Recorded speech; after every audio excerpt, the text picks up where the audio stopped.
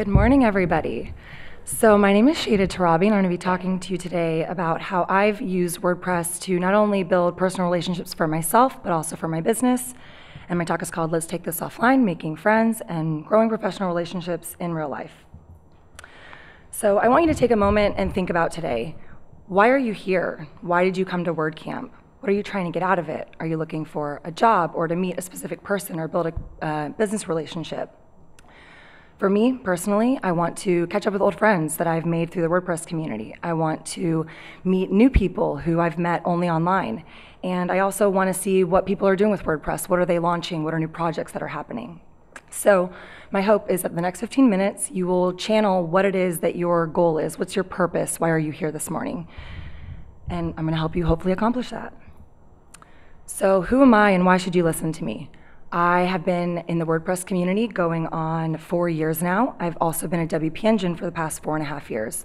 As part of my role at WP Engine, I started out going to WordCamps and representing the company. 4 years ago, the WordPress landscape was much different, and so I've gotten to see the WordPress community grow and evolve into what it is today. I wanted to create this little photo collage so you could see specifically the bottom right-hand corner. That was me at my very first WordCamp, New York City, 2012. I've come a long way from that. I've made a lot of friends, and I have had a lot of impact specifically to help me be the person that I am in my life today because of all of you out in the audience. Thank you, live stream also. And so today I just want to share some of my tips on how I helped do that for WP Engine and also for myself.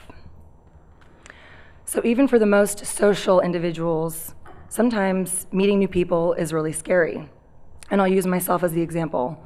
When I went to WordCamp New York City in 2012, I didn't know anybody. I didn't know anybody in the community. I didn't know who I was supposed to know, who I was not supposed to know.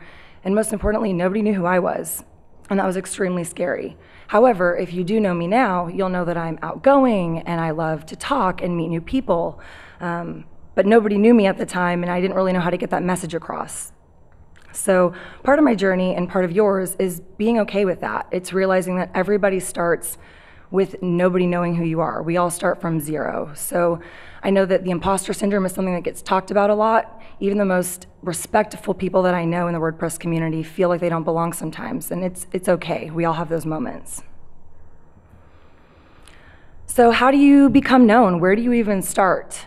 For me, I started to follow the people who did have voices, not because they were more popular or because their voices were louder, but they were making themselves known. They knew who they were, and they were putting that out there for the world to see. I know this talk is supposed to be oriented on how you take things offline, but I do believe that these relationships start online. So where do you even begin to find these people to take those relationships offline? So for me, I went to Twitter because in the WordPress community, Twitter is a popular place where conversations are had and you get to meet people and see what their personalities are and what's important to them.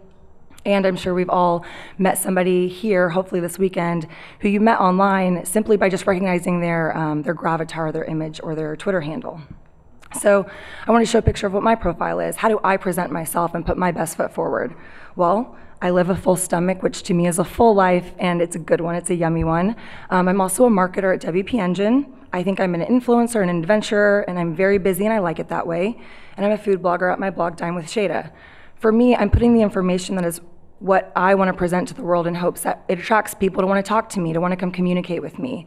Sometimes, you might put a funny cat picture as your profile picture, which is fine. I'm not saying it's wrong, but if you want to put your best foot forward and being able to be identified so people can connect with you and build relationships, you have to just think about how you're presenting yourself.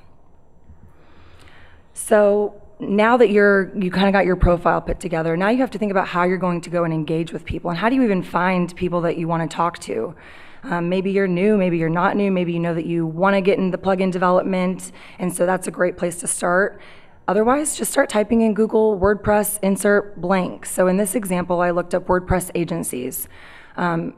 Simply by doing that, I'm able to go through and read articles and see brands and company names and people who I may or may not want to go follow up with. And so I encourage you to think about what it is, again, that is your goal, why you're here, what you're trying to accomplish, and who can help you connect those dots to fulfilling that goal.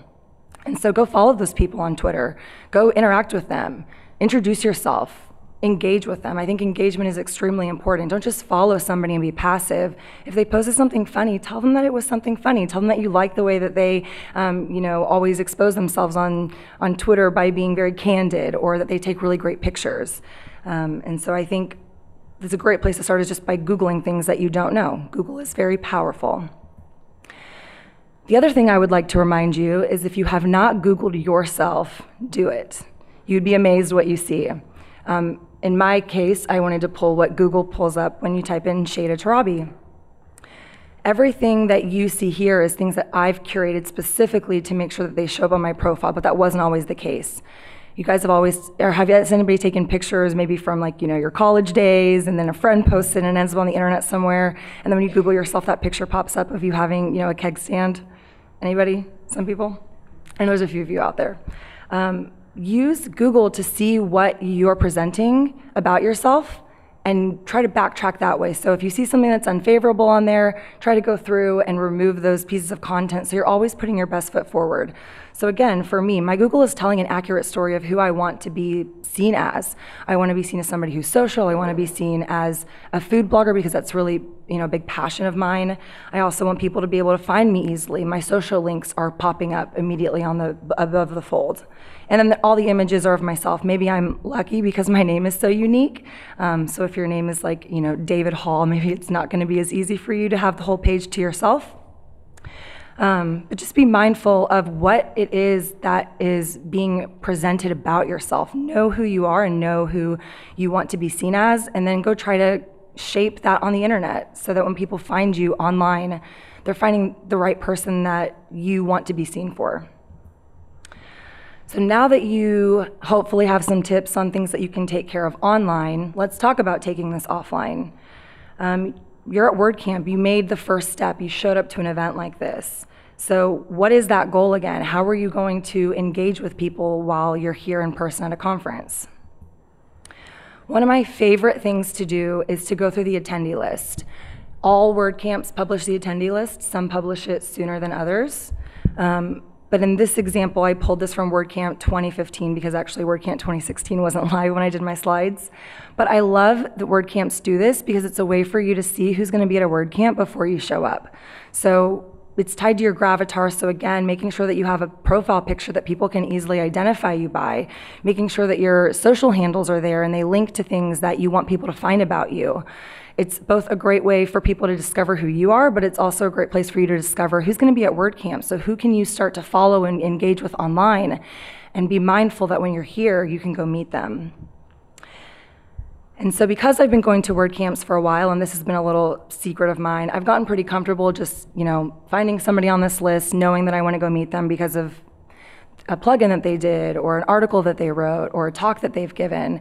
And now, because I've seen how successful it can be and how unscary people are in the community. I mean, everybody's friendly here. I know that not everybody in this room knows each other, but I bet that if you turned around and talked to the person behind you, they would happily love to talk about themselves. I think we all need to remember that the people love to talk about themselves, and so if you give them the opportunity to talk about themselves, you'd be amazed at what you might discover. So now that you have a list, you know who you kind of would like to go follow up and maybe try to meet. Another thing that I encourage you to do is to follow the hashtag. The hashtag is a great place to, one, get inspiration for what's going on. So, for example, I saw people using the hashtag the other day that there was a cheesesteak meetup. And I happened to know the person who was putting on the meetup, but just had kind of gotten busy with other events throughout the day. And being able to go there and see that people were engaging and they were having fun, it made me want to go be there. And so I took a group of friends and we all went to this cheesesteak meetup. So sometimes you're able to find parties or opportunities or events that you can go be a part of. And sometimes you can just see what the conversation is. I know that so much of what we're doing here is talking and sitting and listening and absorbing, but also making sure that we're looking at what's happening online, so people are constantly sharing information. So all WordCamps usually have a hashtag. It's a great place to hang out while you're sitting in talks like this. I don't mind you being on Twitter if you're looking for somebody that you can go connect with. And so what if you don't know what you don't know and you want to try to go meet somebody? I personally believe in, again, knowing who you are, even if it's just the high levels. I'm a food blogger, I'm a passionate marketer, I love technology, and I love a good meal. Knowing who you are, knowing what you want people to know about you is so important because people are going to ask you what you do. And if you kind of don't know what to say or you don't know how to communicate that, you're not allowing somebody to fully get to know you and how you can build that relationship that could turn into either a friendship or a professional business relationship or an opportunity sometime later on down the line. So I really believe in being goal-oriented. I believe in being strategic. I believe in doing everything with intention and with purpose, because that's how doors get open for you, is by stating your intention. If you sit in a room and you're quiet and you don't raise your hand and you don't talk, how am I going to know that you're really excited about e-commerce? So that way when I maybe have a friend who's in e-commerce, I can connect you. But if I don't know that about you, how do I know to help you? And I think we all want to be helped. I think we all want to be known. I think we all want to be understood. And part of that is knowing who you are so you can state your intention out loud. Another thing that I love to do is to use lunch to talk to people I don't know. Whether that's eating lunch at the venue, going and sitting at a random table by a stranger, or maybe you're going to go off-site to lunch. Invite somebody who maybe you sat next to in a talk who you'd want to get to know better. Use those opportunities to step away from the conference to be able to dive in deeper and build these relationships. Some of my favorite conversation starters are to ask somebody for help, ask for their opinion on something, use their interests if you know that about them. Let's say maybe that they work for a specific company that you're interested in. And you can always offer to buy somebody food. I think food is a great way to the heart. Another great place is the Happiness Bar. So the Happiness Bar this year is by the registration table. Whether you want to volunteer and kind of share your skills with people who need help, or you need help with your WordPress site, the Happiness Bar is a great place just because, again, people love helping each other. People love giving up information that makes them feel like they're the thought leader in the room. And you can leverage that by, one, getting some help, and two, making a new friend through them getting to tell you who they are. I think it's just a really great place to go hang out and to get help and to make another new connection. Another place is with the sponsors. So I know that sometimes we might not be thinking that we want to go talk to the sponsors or pick up the swag, but secret, we want to get rid of our swag, so please take all of it. Being at a WordPress company, I'm so fortunate because I get to go to WordCamps all the time. And I love meeting our customers. I love meeting people in the community. I love the vibrancy that exists, and I need people to come talk to me when I'm standing at a booth. And so I encourage you, don't be afraid, go talk to those sponsors. They contribute so much to make these WordCamps possible that they're a great resource for you if you're looking for a job or just looking to get connected to maybe some cool new thing that's being launched in the WordPress community. And it's a great place to start. So I'm now fortunate to have probably in the hundreds of friends because of WordPress, because of just showing up and being friendly and opening my heart to the community that I didn't have before WordPress and before going to WordCamps and meetups. And the reality is that relationships take time, and I believe in being authentic and not really doing anything for personal gain, although there should be that goal of what you're trying to accomplish. But again, just by being genuine and getting to know people, you actually build real relationships. And I'm fortunate because some of them are sitting in the room today supporting me this morning. And I really thank you because you've made my life better. You've enriched it. You've given me knowledge. You've been supports to me. And it's just, I don't think people realize that exists in the WordPress community. And so I encourage you just to, again, talk to those strangers because they'll become your lifelong friends. So I do believe in being authentic. Identify maybe shared goals that you have. Let go of expectations. Sometimes maybe offer something before asking, and when in doubt, always plan something fun to do. So this is a picture actually of WordCamp Phoenix. I have become known in the WordPress community as the girl who likes to go on food meetups. So I love it. I mean, it literally energizes me because every WordCamp people look to me like, where are we gonna go eat? Where's the dessert place? Like, when can we go right now? So if you ever wanna go eat some cool, yummy food when you're at a WordCamp with me, just come find me on Twitter. I'd love to invite you out. But in this example, I invited a few friends, and those friends invited friends, and we ended up with this huge group at this ice cream parlor in downtown Phoenix and just had a blast. We pretty much shut the place down. We were just talking and chatting, and I think realizing that all these people contribute something to the community is important, realizing that they're business owners and developers and freelancers and men and women, young and old, is really cool.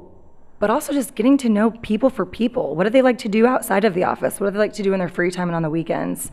WordPress is online, but so much of this goodness happens in the wee hours over sprinkles and scoops of ice cream. So if you're not familiar with 6 degrees of separation, it's the idea that there are 6 degrees of separation between you and any single person. So let's say you don't know Lisa Sabin Wilson, but I know Lisa. I am more than happy to introduce you to that person, whoever that person might be. Leverage your network, leverage the people that you currently do know to help you get connected to the people that you don't know. I think it's a great way just to maybe meet somebody new that you wouldn't have met otherwise through a mutual friend, because it's a little bit less scary when somebody gives you an introduction that way. And if it's too nerve-wracking for you to go introduce yourself to the stranger, maybe drag a friend along and you both can go meet them. I tested this one with one of my friends in the audience. I was asking him if he had business cards on him, and he said no, but he actually did have some business cards. I think we forget to have business cards in the WordPress community because everything is done online. Again, you want to have a social profile, you want to have a website, you want to have a way for people to find you. But I believe in physical business cards. It's not archaic, it's so important. It's a little memorable way for you to hand somebody a little card so they remember to follow up with you. I have a best practice of either keeping business cards that are mine in my left pocket and cards of the people I meet in my right pocket. And within at least 24 hours, if not the hours after I meet them, I'll just send them a quick email. Hi, I'm Shayda. We met at WordCamp US. We talked about your new plugin project. Let's follow up when things, calm down for you a bit. I have just gotten so much in the habit of doing that it's become my practice, and it has just paid in dividends because people forget to follow up. They forget to carry on that conversation. And so by being in control of driving that conversation forward, it will open doors for you. Another thing worth mentioning is to maybe go join groups outside of WordPress. So because I'm a food blogger, I'm really fortunate in Austin, Texas. We have a group called Austin Food Blogger Alliance. I think WordCamps and WordPress meetups are really great for WordPress stuff, new plugins I should use, or getting help if maybe my theme isn't working properly on my site. But I love being a part of a food blogger meetup because those are the people who get to geek out with me over what's the best new restaurant that I should go try out and include on my blog, or what's new camera that I could use so I can take better pictures so that it enhances the look and feel of my website. Let's say you're a small developer in a city and you want to build websites for small business owners, but you are building small websites for real estate agents or doctors. Maybe going and joining their meetup groups will help get you into a new community that can help open opportunities for your small business. So I just encourage you to think about those exterior groups that might be a part of what you're currently working on today, and leverage that to help you get more connected. And so in closing, I just want to kind of remind you, what is that goal? Why are you here? Why did you show up? What are you trying to accomplish? I'll share a little quick anecdote. Being strategically mindful of what that goal is and trying to achieve it will really help you go far. My swim coach, I was a swimmer in high school, told me to write the time of the time that I wanted to achieve at my swim meet on my hand and look at it every day in practice. So for weeks and weeks, I would look at that swim time, and by the time the meet came, I was channeling hitting that number. 99% of the time I achieved that goal simply by thinking positively, thinking strategically of what that goal is that I want to accomplish. So it can be as small as just building up the courage to go meet a stranger, just telling yourself you can do it, or standing up at a WordCamp and giving a talk like this to a bunch of friends and strangers in the audience. You can do anything that you set your mind to, so channel what your goal is, channel what that outcome is, and you can achieve it. So thank you so much. My name is Shayda. You can find me on Twitter at Chaptora and Dine with Shayda, and my website is dinewithshayda.com.